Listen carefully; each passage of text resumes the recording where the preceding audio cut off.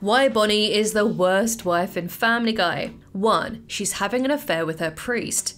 What is it, Bonnie? Nothing, Father Monahan.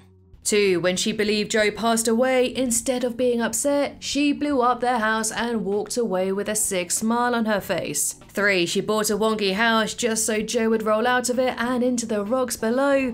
I'll take it. 4. She cheated on Joe with a literal dog and ran away with him. And 5. She makes poor Joe wait outside while she fools around. Pass me a Michael Crichton. She's gonna be a while.